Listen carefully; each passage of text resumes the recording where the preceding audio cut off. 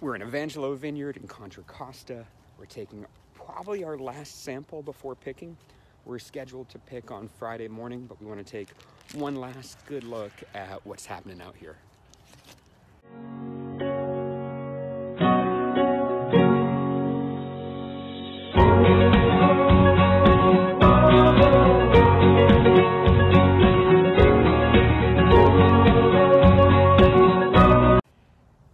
At 100 plus years old, this vine here is an earner.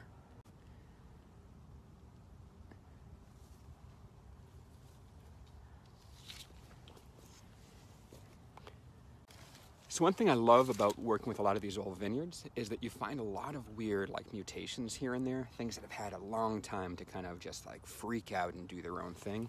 And here we've got Mourvèdre blanc.